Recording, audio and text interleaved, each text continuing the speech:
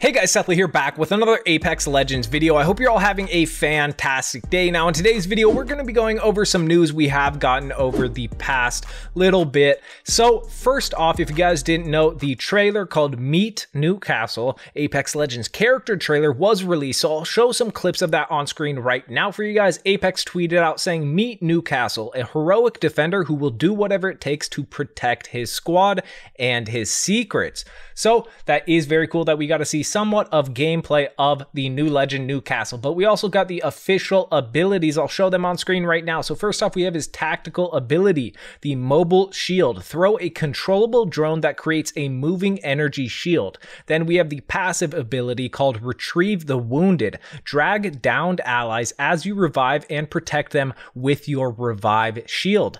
Lastly, we have the ultimate, and it is called Castle Wall. Leap to an ally or target area and slam down, creating a fortified stronghold, which obviously this is very cool. It is a new support legend, a defense character, which is very cool. But there is some more info about Newcastle. So the strength of Newcastle's revive shield is based on the level of knockdown shield he has, which is pretty interesting. Next, Newcastle can redirect his mobile shield's direction and enemies can destroy it.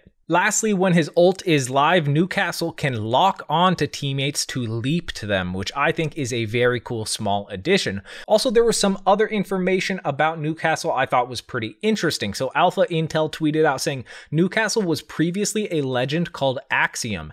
The abilities were for a breach and clear playstyle, and the passive was around shield batteries, but was scrapped because they were not team-based enough and too selfish, which I think is pretty interesting. And obviously with the introduction of a new support and defense legend, people have been talking about Lifeline and how she might need a buff. A lot of people have been asking for an entire rework as well. I don't really know what I would change about Lifeline, but I would not be mad at a buff. So we did actually get some information from an article where a dev answered some questions. So when asked whether the combat medic would be receiving any buffs or changes in saviors during the dev Q&A, senior game designer Devin McGuire revealed that no Lifeline changes are coming in Season 13.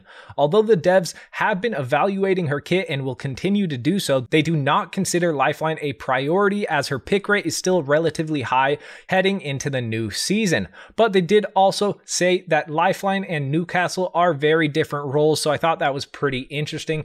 They are kind of in the same category but have different play styles.